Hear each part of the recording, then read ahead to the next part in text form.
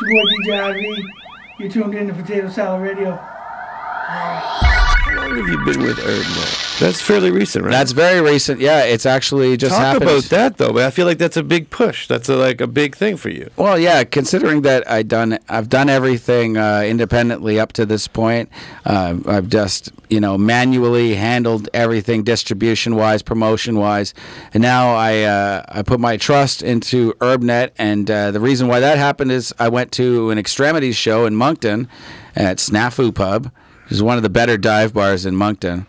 And you can, and I got to see my homie Fresh Kills. The Kill Zone was the temple for us. It was an entire era of my rap recording exists there. About 116 songs I recorded at the Kill Zone. Wow. With Fresh Kills. Wow. And I saw him there, and he's like, he was staying with Sean One in Fredericton before he came to Moncton, and Sean One played him the album, and he's like, dude, you gotta let me send this to my buddy Daryl at Urbnet and have him listen to it, because I think that he's going to really like it. And he sent it. He liked it. He hit me up. And, it got delayed. It was supposed to come out end of summer. It didn't. It ended up coming around Christmas. But it was cool because I got to do my release party in Toronto, my hometown. Right. So it was dope. Yeah. For a lot of a lot of people coming into the game, there's sort of that whole there's been a big shift where it's like, independent. It's sort of where a lot of people want to be because they don't want any of the constraints or anything. For a guy like you who's done independent for quite a while, why? I mean, is that what it is for you? Is just taking the weight off your shoulders of having to do all the stuff other than rapping? Absolutely. I think that it's an interesting perspective because you hear a lot of the younger guys like, man, I do my grind and all this. But I think at some point it does make sense if you can partner with the right people. It's got to be the right people, the right deal.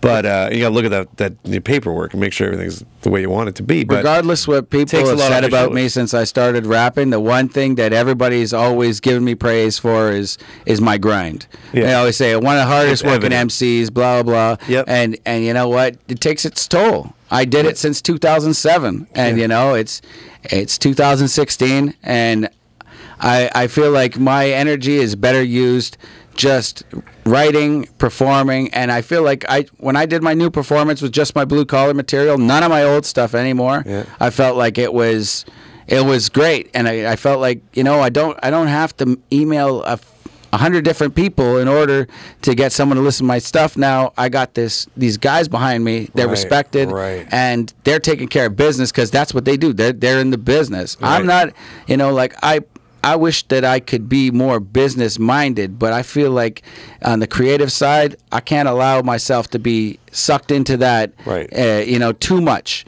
I'm practical, I understand like a hoodie's $30 and it takes $10 and stuff like that. But you know what? At the same time, I gotta stay grounded in my raps and what I'm really speaking about. So I know there's guys who could wear both hats, and I have for a while, but right now I'm letting somebody else wear the hat. I think that is an incredibly mature and seasoned opinion. I think that grind time is also a young man's game. It is. I mean, it is. There's a time, like reality is, time catches up with you in some ways, but also I don't think you entered the rap game to be the best businessman ever. You entered the rap game to be the best rapper ever, or to be, the best rapper you can be ever, right? So, I mean, if you want to just be the best businessman, stop rapping. Just be business. Yeah. I think if you can find the right people and look at that paper, it's good. Then it's really good. I think that the idea of signing with people and all this has sort of become this real binary of like independent versus big label. It's like, hold on a second. If you structure it right, it's good, and it takes the weight and let you be what you are really good at, which is being a rapper. And that's not everybody. These guys are good at that other aspect. Let them do it. And it's not just like my decision as well. Like there's a lot of artists who don't have an opportunity to sign with somebody like Urbnet, and it's a blessing to be able to have that opportunity because there's a ton of indie rap labels in the States, and there's Urbnet is the premier one here in Canada, and they're not signing just everybody with a mixtape. They have a quality control, they have a criteria, and I feel like the fact that I was able to exceed their expectations so that they were willing to give me a chance, I think from now on they're going to see nothing but bigger and better projects from me.